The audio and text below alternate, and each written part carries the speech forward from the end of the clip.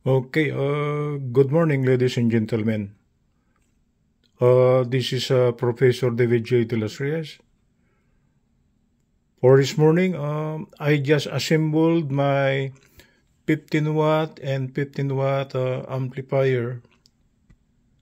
Okay, I make the connections for the speakers, the power input, and the power supply.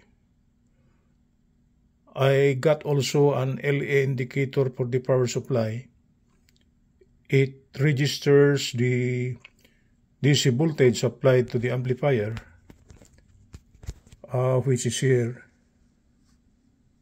Okay. The terminal output of the two speakers are actually this one here, the one on the left. This is the one on the right. Following the correct polarity. And at the back of it is actually an EM/FM receiver where we will be getting the power input to the amplifier to test if the amplifier is really working. So this is actually the volume control.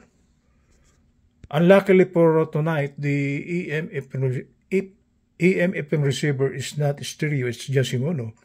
So we will just be hearing a mono sound.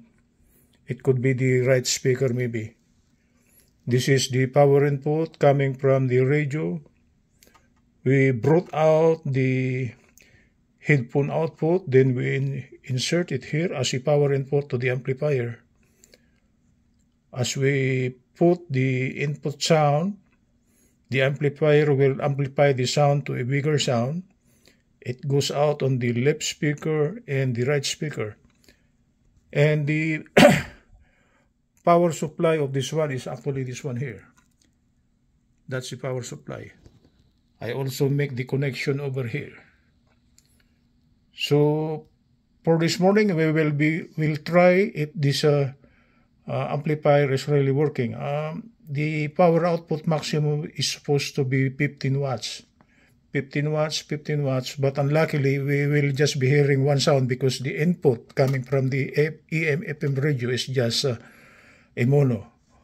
So if I will try to rotate, the receiver is now preset to certain EM equation, or station rather.